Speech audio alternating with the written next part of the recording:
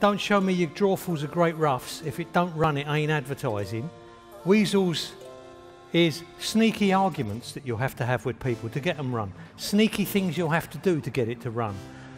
The title of this talk is actually how to get away with what you can't get away with. That's what really makes you creative.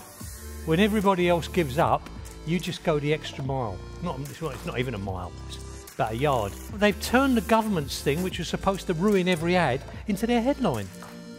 We don't need any words on it because that's our headline. That says cigarettes, that says gold, which says class, which says art and surrealism, which says Benson and Hedges, which says we're also treating you like you've got a brain. So these are ads for intelligent, classy, rich people. It's important how creative you are with what you're with the facts you're given. There's a difference between creativity and style. Style is what you see in art galleries. It's not what we do. We do creativity. And instead of sitting in the office waiting for the account man or the planner to do something, you get off your ass and you go over. It's your ad. You don't want to lose it. And you go and you talk to the people who are stopping it running.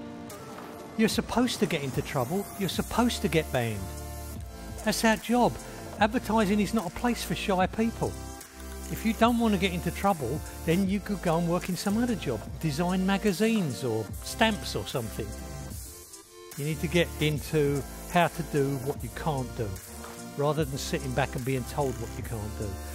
Steve Jobs said, why would you join a navy when you could be a pirate? The art director, the copywriter, the client, the planner, you are everything now, and you take responsibility for that.